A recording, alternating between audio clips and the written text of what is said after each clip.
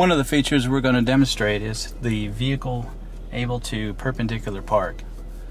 We have a P that shows up on the dash. Once that P shows up on the dash, put the car in reverse. We select auto park, and then everything is hands off.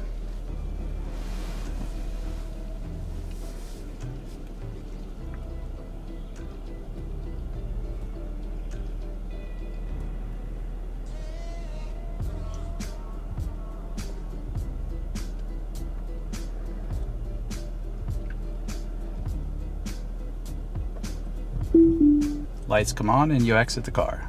Here we're going to demonstrate perpendicular parking with the vehicle parking on the opposite side of the road. Round 2. Start, and the car has control.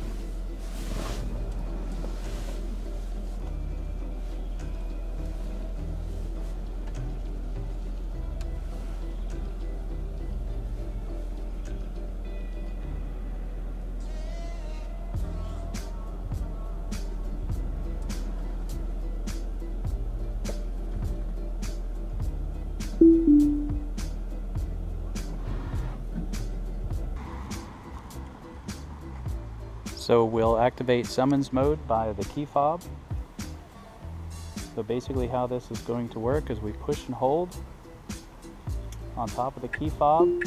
The car comes to light, it blinks to acknowledge, then we push on the front of the vehicle, key fob, and then as you can see, the car is being summoned out of that parking spot.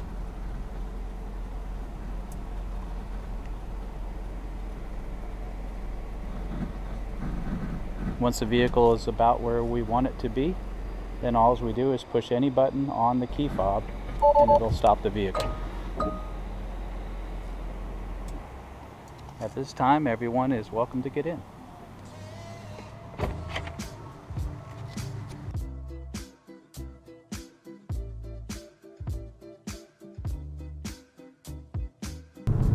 Now we're going to demonstrate some autopilot.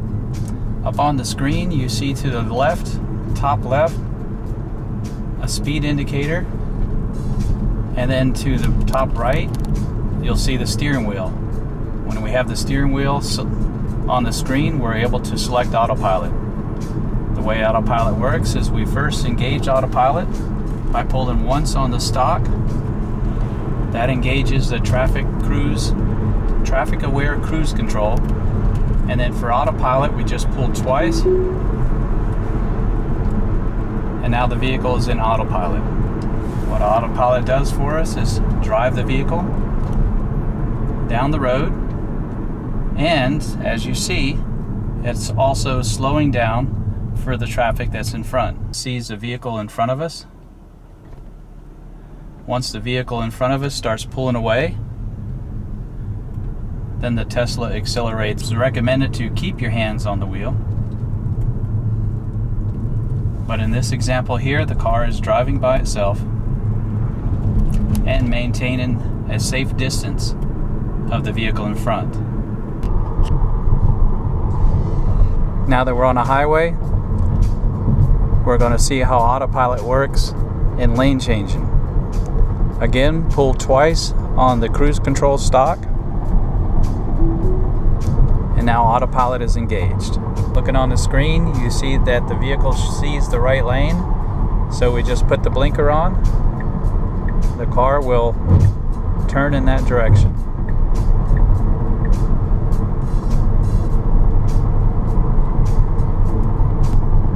Left blinker, you see the dotted line on the screen.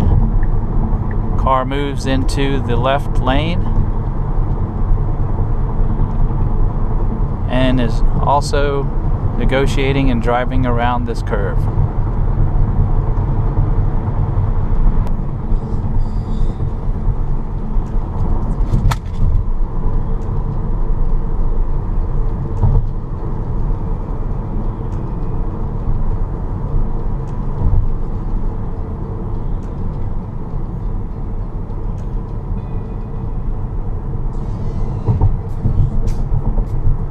Notice how the vehicle slows down in the curves and it's also seeing the traffic in front.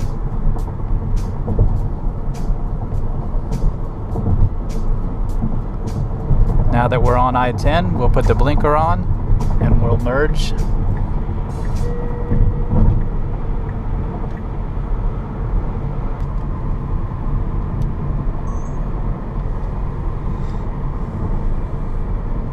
Notice the car slowing down for the curve.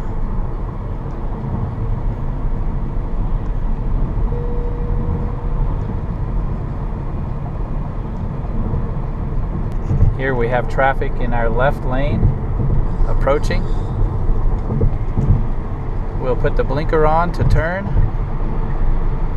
The vehicle will not make this left turn until the lane is clear. Once the lane is clear, then and only then will the car go towards the left lane. I think we have some riders in front of us that are in training.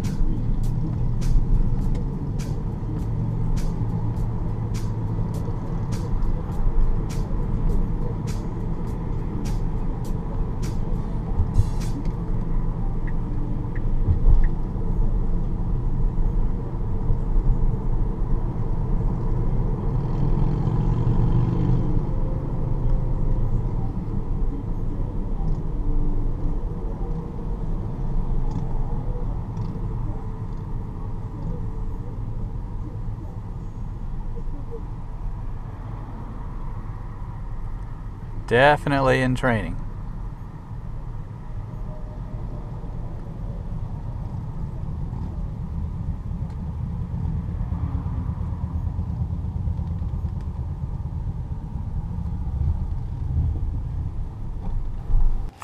In this example, we're going to simulate auto park when you exit the vehicle. We push the park button twice, and then up comes the screen asking which direction. We're going to select forward. Then all we do is exit the vehicle. When we close the door, the car will start moving forward.